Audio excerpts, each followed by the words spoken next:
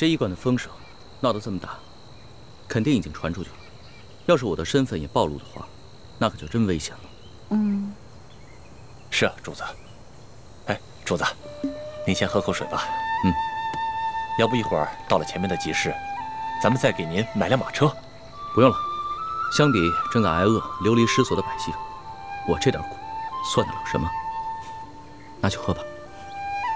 嗯。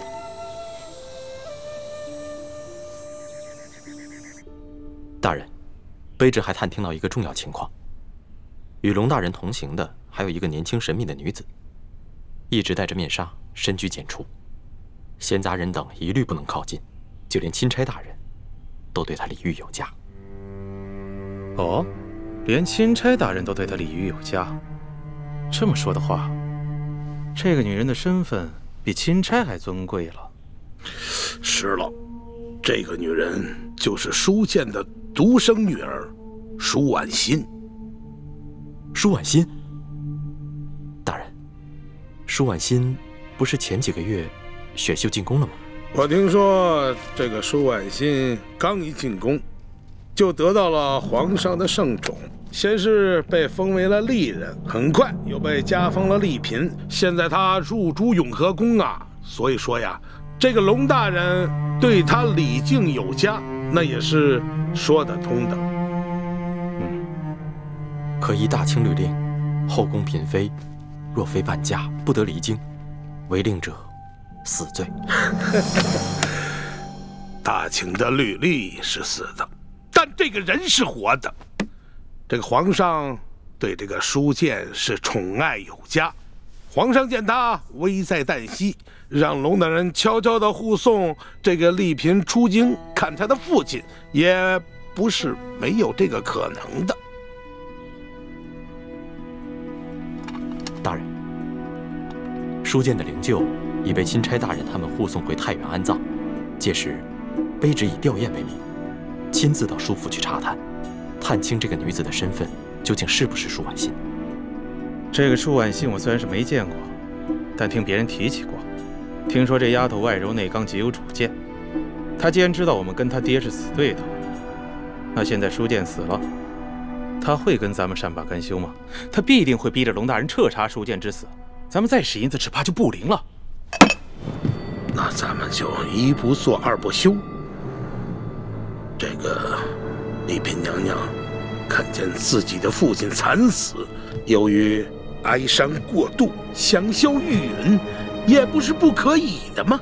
大人，这丽嫔娘娘不过一介弱女子，就算她再恨大人，这后宫不能干政，她也不能把大人怎么样。大人何必要冒这个风险呢？我的孟护卫啊，你乃是一个江湖中人，所以说呢，这后宫之中权势的奥妙不是很明白。我告诉你，后宫之中女人最大的机遇，那就是母凭子贵。你说现在皇上这么宠幸着丽嫔娘娘，她早晚会为皇上生下一个皇子的。到那个时候，那丽嫔娘娘能放过我们吗？能不报复我们吗？所以啊，我们现在要尽早的除掉他。说得对，先锋。斩草必须除根。趁着舒剑死了，舒府上下现在人心惶惶，我可以趁机收买他几个下人，将来无论咱们想干什么，那都有个准备，不是？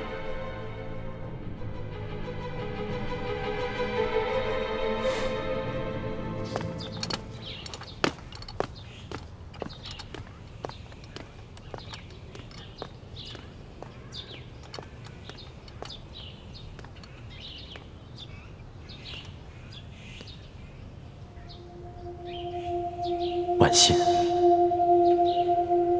婉心，真的是你回来了吗？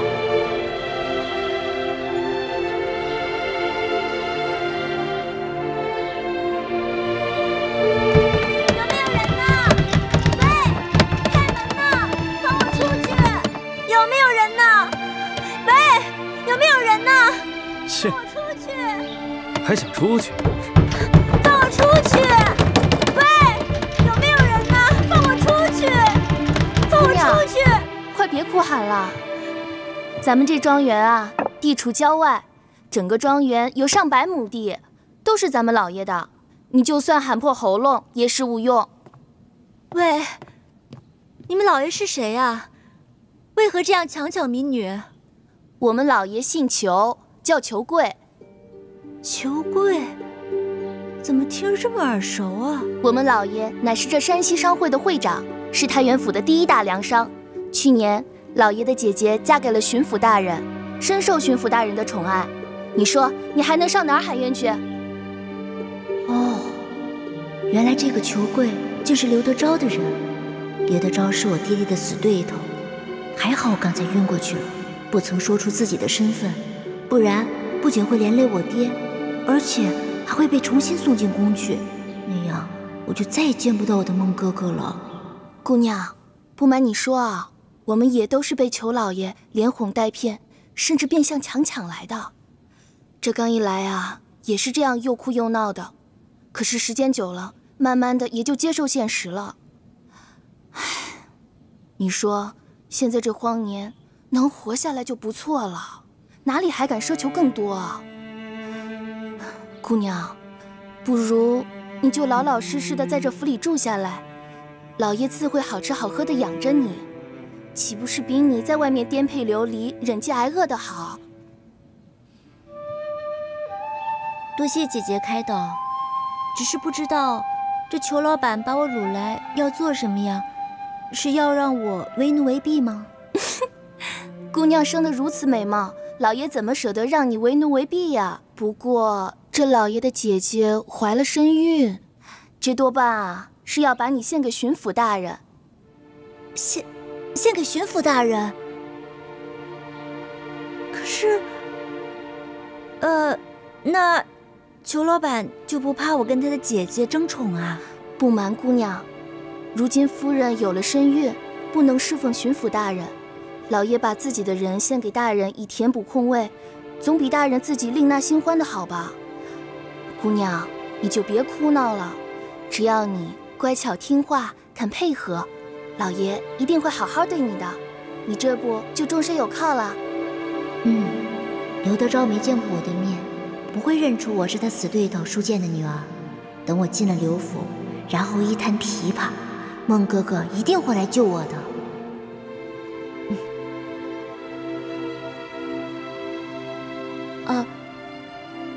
谢谢姐姐，我听你的劝，我会听裘老板的话，好好服侍巡抚大人的。这就对了，咱们女人嫁谁不是嫁？能嫁给巡抚大人，已经是天大的福分了。哎，对了，姑娘，你叫什么名字啊？我姓万，叫万苏。万苏，好，那姑娘你先坐下，我们吃点东西吧。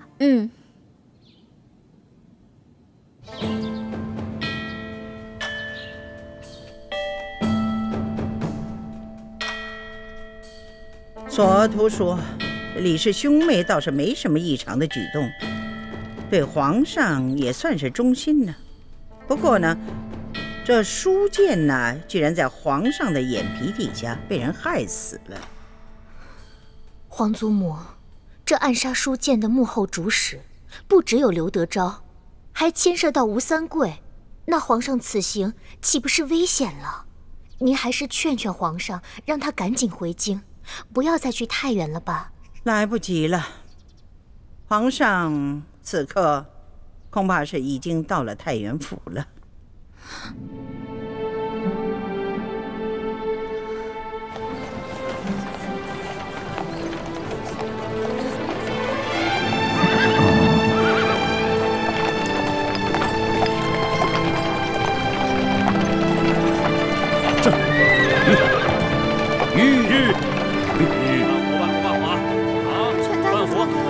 这钱不够。老板，能不能多给点啊？半壶不错了，这点钱明天半壶都买不了。你行行好吧。给他半壶。老板，你这钱不够。太原不是山西的首府吗？怎么这么萧条啊？全指着这点粮食了。给他。谢谢老板。老板，老板，行行好吧。有钱没钱，没钱滚蛋！老板，我已经5天没吃东西了。能买啊你？大姐，请问你们这是在做什么呀？哎，买米啊！谢谢。买米？这城中只有这一家粮铺吗？为什么要排这么长的队伍啊？这位小兄弟啊，您是过路的外地人吗？难道您不知道这里遭遇了几10年不遇的旱灾？这个我当然知道，只不过这朝廷不是已经调拨了赈灾粮吗？你们都没有领到吗？你还说朝廷的赈灾粮，我们一粒都没见到，只看到这米铺的米价，倒是翻了翻的往上翻跟头。吃不起饭了。老板，这儿的米怎么卖啊？你们那边不是有告示吗？自己看去。还要涨价呀？半壶，给他半壶。好嘞，半壶，后面跟上。买不买你？是啊，饭都吃不起了。后面跟上，给他半壶。行了，走吧。米卖每斗2000钱。下一个。哎，接着点儿。老大，你什么时候下来？哎，你以前跑江湖的时候，这米卖什么价格？那要看是丰年还是小年了。如果是丰年的话，1升差不多每升约10到12钱，1斗是10升，所以差不多就是100到120。但如果是小年的话，收成不好，那价格会翻1倍，差不多每斗200到240钱。龙小弟，你知道2000钱意味着什么吗？不行，若在以往啊，能买头猪了。不行，走。主子，您先别着急啊，咱们还是先办完舒总兵的事儿吧。走了，要买赶快啊！明天又不是这价了，快点啊！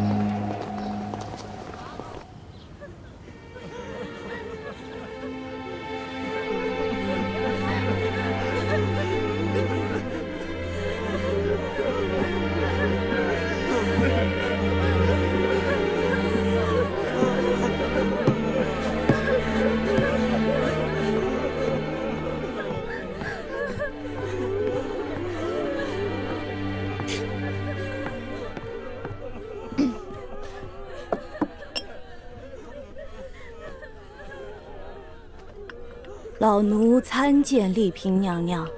嬷嬷免礼。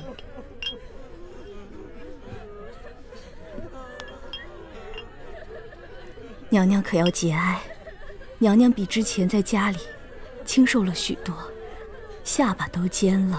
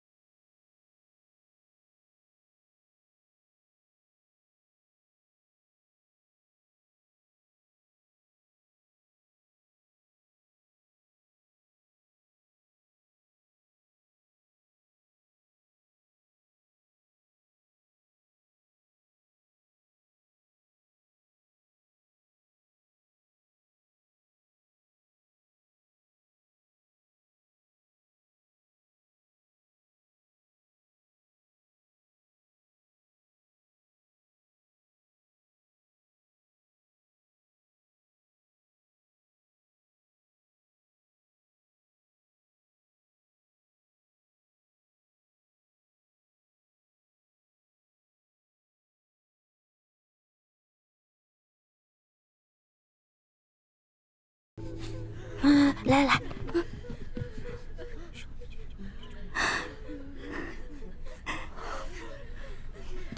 知道了吗？好，老奴明白，老奴明白。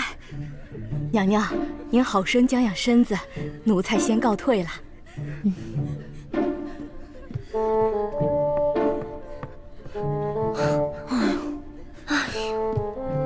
可算把他打发走了。一欢，你刚才跟他说什么了呀？我跟他说，你怀了楼种，而且这舒大人死的蹊跷，后宫嫔妃又争宠争得厉害，所以这事儿千万不能透露给别人。你这个小丫头，撒这种谎你还不害臊啊你？那怎么办呀？你看他在那一直唠唠叨叨的，我要不说这些，他能走吗？哎，不过徐姐姐，如果以后你再嫌他们的饮食不合胃口的话，就不怕别人看出来了。那倒是。可是这府上都是舒府的老人，该不会被看出什么破绽吧？书剑已死，你的危机就解除了。而且这府里都是下人，即使你露出什么破绽，他们也不敢对你的身份提出质疑的。放心吧。嗯。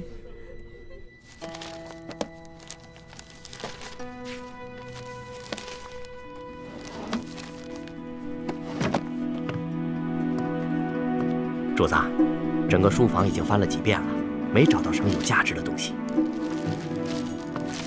主子，您瞧瞧，这些文稿，新的旧的，这样混杂在一起，这说明我们来之前已经被人翻弄过了。看来这书府的下人也被刘德昭买通了，书剑留下的文稿都已经被清理过了。主子要不要会一会以刘德昭为首的山西官员们？万万不可！主子，您要顾着自己的安危啊！我看不如等舒总兵下葬以后，咱们就赶快回京得了。就算我不会他们，他们也应该会来见见我这个钦差大臣吧。主子，各路山西官员前来吊唁，为首的有按察使大人和布政使大人，还有山西巡抚刘德昭的护卫孟祥和。看看，我所料不错吧？走吧，出去会会他们。主子，那您可千万小心点，别让他们看出破绽来。放心吧，我刚亲政不久，这帮山西的地方官员还没见过我。是。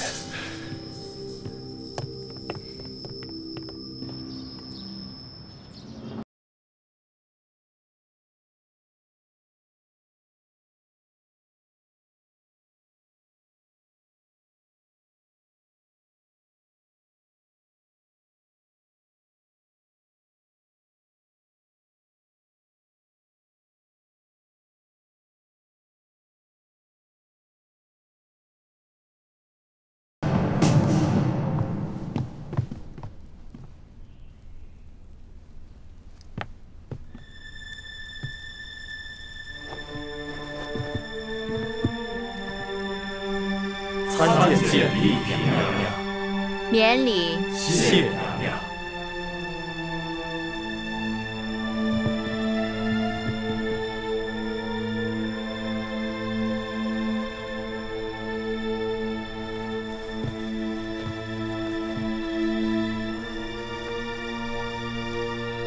启禀娘娘，刘大人经闻舒大人噩耗，心情十分悲痛，本想立即赶来，却因太原府所辖诸县旱情升级，大人忙于政务，无暇亲自前来祭奠，故先派我等前来吊唁，并来向娘娘请安，请娘娘节哀。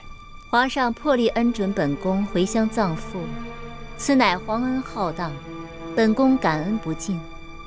但此事不宜声张，也不便劳烦诸位大人，还请诸位大人代本宫向刘大人致谢。刘大人与家父同僚数十载，感谢他对家父的关照。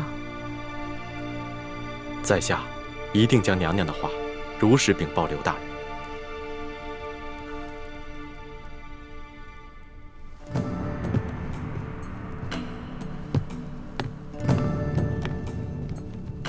见过钦差大人。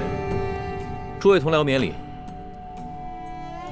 龙大人奉旨前来查办舒大人遇刺一案，刘大人托下官转告龙大人，我等山西地方官员将全力协助龙大人查案，若有需要之处，敬请吩咐。那就多谢刘大人和诸位同僚了。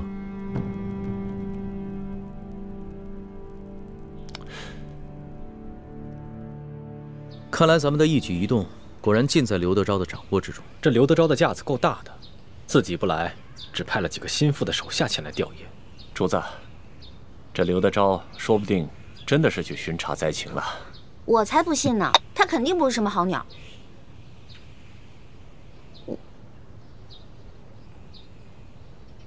主子，奴才有句话，不知道当讲不当讲。这不是在宫里，这么小心翼翼干嘛？有话只管说。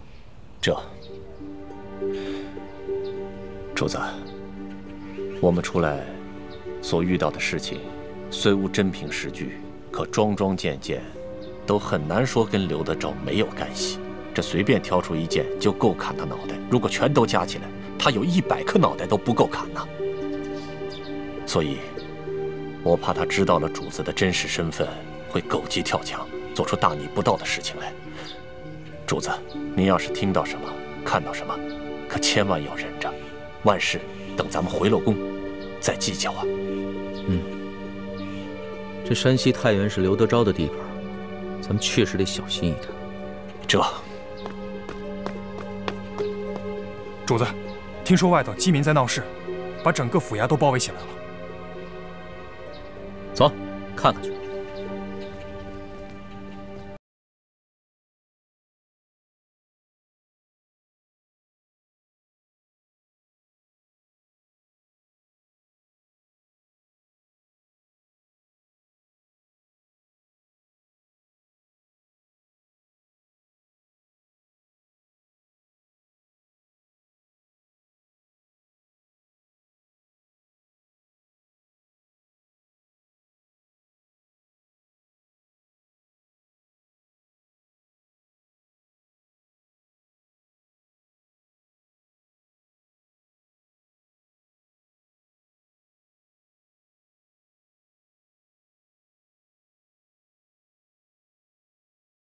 打探消息去了。这个丫头，真是不让人省心。你带人去找找，别出什么意外。好。乡亲们，听我说一句，稍安勿躁。想见刘大人可以，可是今天呀，他出去巡查了，你们围在这儿，于事无补嘛。要是再不出来，我们可就冲进去了。对，冲进去，冲进去！后退！我不想活了是吧？后退！我看谁敢上来！给我拦住！后退！嘘！拦住！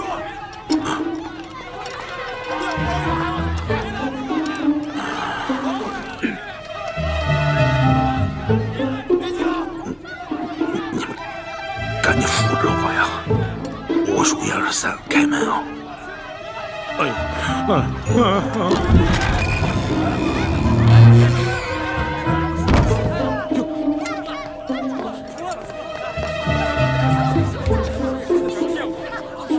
乡亲们，你们不是要见刘大人吗？刘大人来了！我告诉大家啊，今儿个天没亮，刘大人就去巡查几个受灾最严重的县，到现在呀，米水未进。大家看看，一脸菜色，啊，都饿瘦了。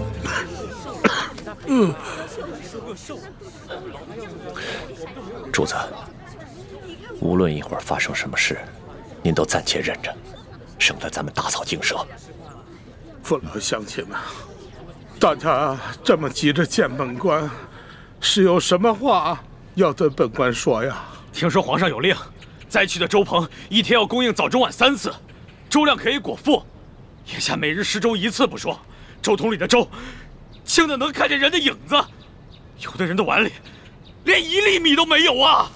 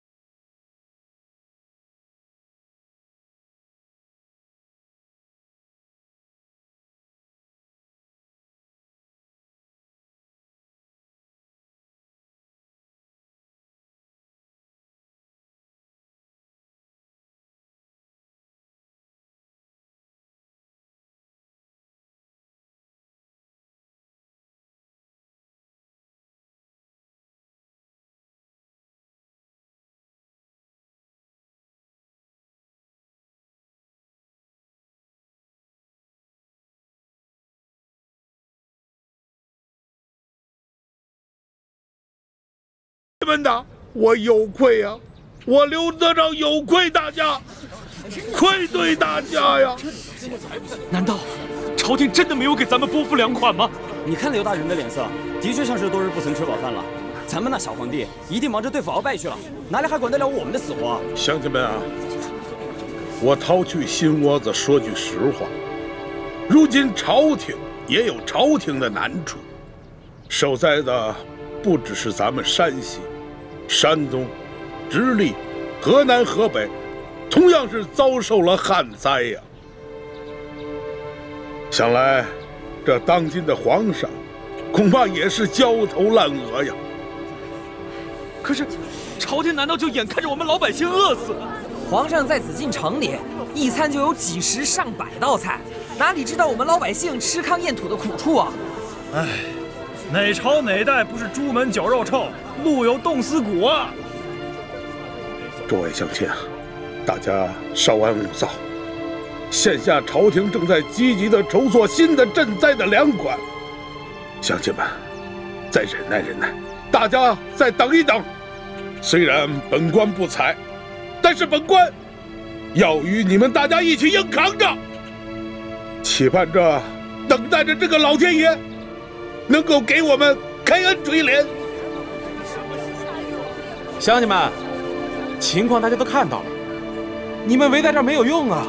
刘大人他一双手变不出来粮食，啊，大家呀得同甘共苦，对不对？散了吧，啊，散了吧。乡亲们，刚才我已经吩咐过周鹏了，啊，从本官的府上拿到仅有的几袋粮食，今夜给大家多设几桶粥。大家放心，我呢继续发文催促着朝廷，尽快给大家追加一些救灾的粮款，好吗？你们抬头看看啊，如此炎热的天气，乡亲们，大家都省下气力啊，都散了吧，回去歇着啊！哎，歇着，散了吧，散了吧，散了吧，啊，散了吧。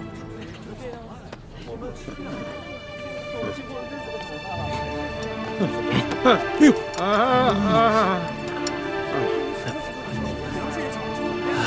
散了吧，走。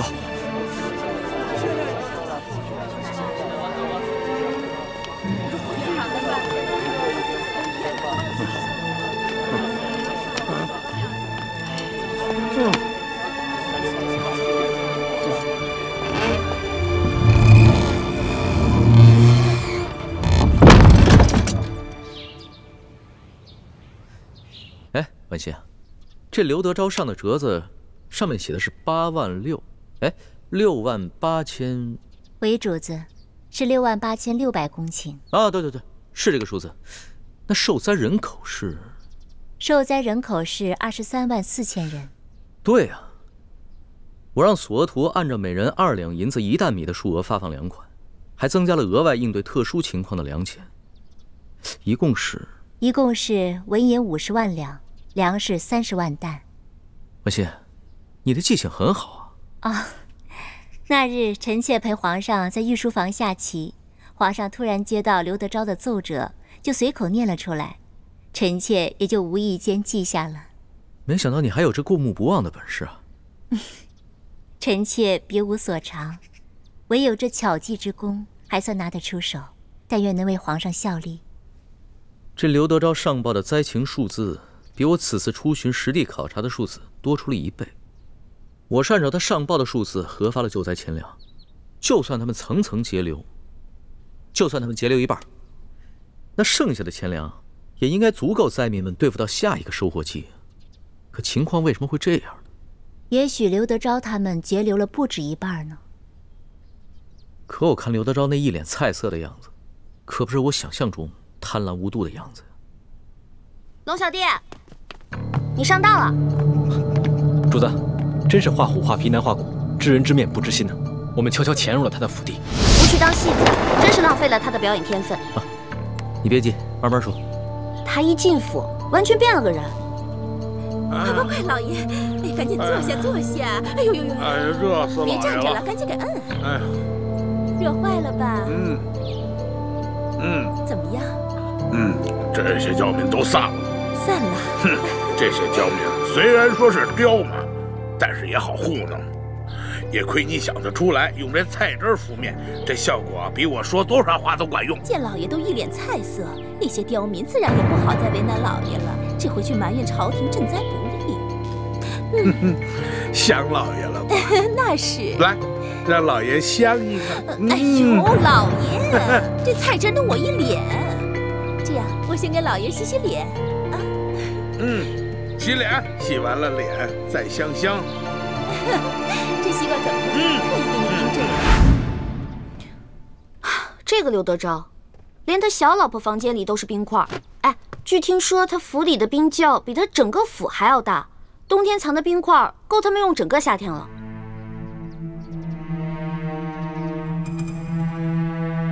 随后，刘德昭把按察使大人、跟布政使大人等几个亲近的官员，还有几个大粮商们召集起来，开了一个会，商议对策。大人，下官已去了书府吊唁，会过了钦差龙大人。他是奉了皇上的密旨，前来调查书剑遇刺一案。钦差龙三来我山西太原府办案，却不来我这知府召会一声。看来这个人也是一个拿枪做事不好相处之人呐。哼，你们以后办事一定要小心，不要让人家抓住咱们什么把柄。大人放心，那钦差只是针对书剑遇刺一案，那义成已经自尽，死无对证，他也奈何不了咱们呢。别的钦差呢，我多少知道点背景，多少呢能够找出点突破口来。唯独这个钦差龙三，我从未听说过。我这心里着实还有些不踏实。大人放心，我等已发动京城的所有关系来打探这个龙大人的背景了。像这种从来没听说过的钦差，多半是寒门出身，说不定啊是从什么偏远的地方提上来的。别看他表面一本正经，其实这个时候正是如饥似渴啊！大不了咱们多多破费，把他喂饱了就是了。就是啊。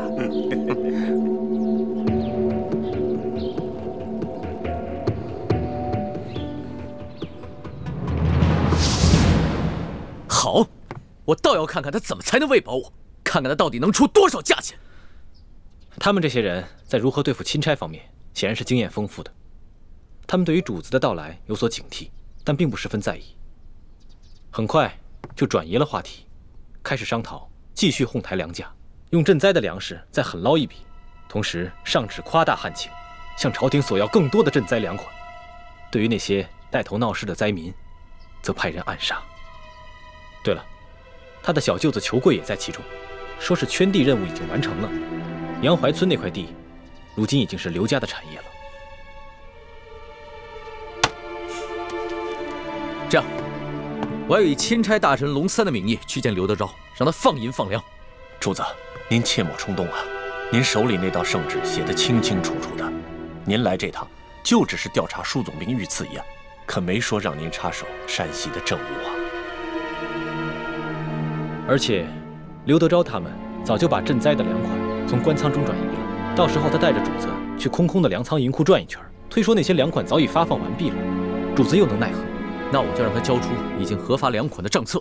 哎呀，可是主子，您这手里没有圣旨，越权插手地方政务，刘德昭他根本不会买您的账，不可能交出账册来的。刘德昭要伪造账册也容易，到底有多少灾民？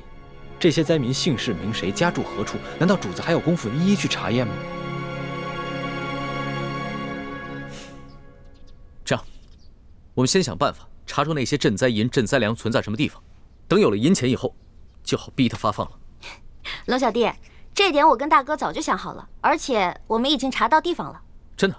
我早就说过，在宫里是你罩着我，出了宫可就是我罩着你啦。据说这个刘德昭的小舅子裘贵是太原府最大的粮商，所以一等他们开完会，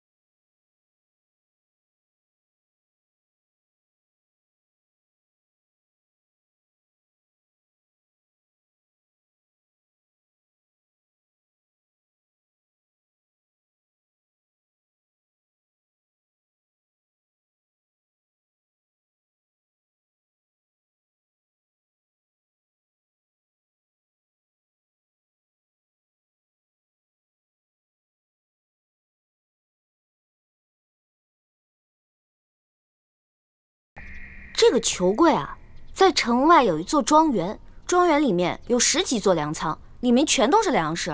今年大旱，他的粮仓里面哪来那么多粮食啊？还不都是朝廷调拨的赈灾粮？而且，我们在他的庄园里面还发现了一处银库，库中堆满了白花花的银两，都是5两一锭的官银。你们都不知道，那里面的耗子都比正常的猫大，糟蹋多少粮食啊！那个刘德昭不就是一只硕鼠吗？这样，咱们带着那些灾民到那个裘柜的庄园去，让灾民看到那些赈灾银、赈灾粮，我看刘德昭怎么解释。主子，在这个时候，万万不可与刘德昭发生正面冲突啊！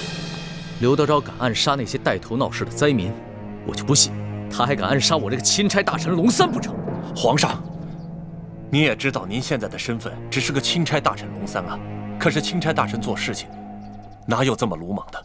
有了事情不先和当地官府通气，反而要带着饥民去闹事，这刘德昭何须再需要借口暗杀？他直接就可以明着调兵遣将，把我们都给镇压了。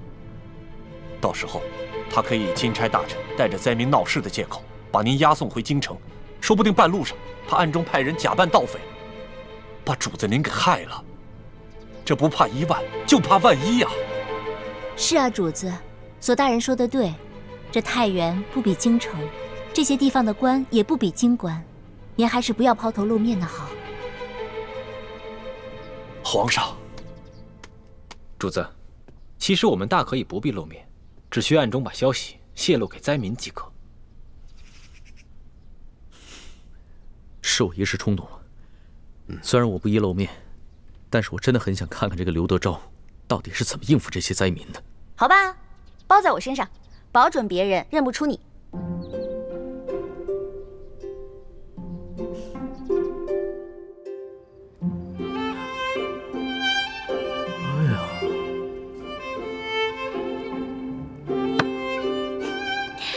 怎么样，罗小弟，还不错吧？我这个易容术啊，超级厉害的。别说那个只在舒家灵堂见过你一面的山西地方官，就算是宫里的太监宫女也认不出来你。这话不假。哎，你真不愧是我的老大呀，记忆就是会的比我多呀。不对，我现在是你爷爷呀。乖孙子，摸摸头。走开！一看你现在这个样子，就是嘴上没长毛的童子鸡。你这样怎么当我爷爷啊？喏，给你一粒变声丸，保你在12时辰之内改变声音。不过我这个变声丸很贵的，一粒丸差不多得要1两银子。什么？不是1两银子？你还当我是不知柴米油盐的笨皇帝啊？不是你告诉我，他用了什么材料？1两银子值吗？哇，龙小弟变聪明了，都骗不了你了啊！老大，你以后要想当这个奸商啊，难喽。真是个小气的皇帝。不过比起以前大手大脚的样子，我更喜欢你现在这样。真的？真的。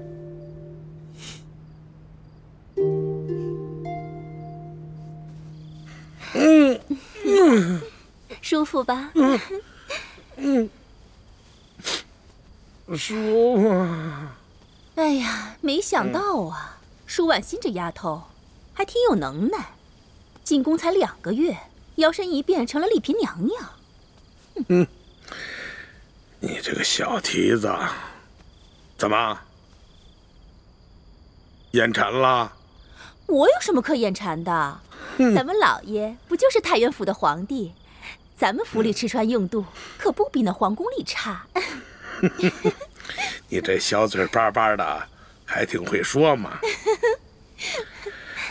我告诉你，舒婉欣，人家肯定把这笔账算在老爷我的头上了。他肯定会让这个钦差不断的找老爷我的麻烦。那可怎么办呀？要不咱们还像以前一样，给这个钦差大人送点礼，探探口风。还不是时候。我正在找人探查这个龙三的底细，他刚一来太原，我就上赶着给他送礼。那就会更该引起他的猜疑了。咱们还是静观其变吧。还是老爷想的周到。来，香一个。大人，谁呀？舅老爷庄园那边出事了啊！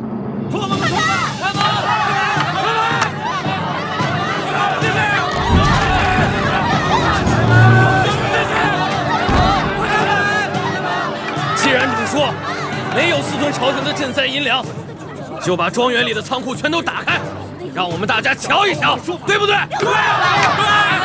打开，让我们进去，给我们个说法。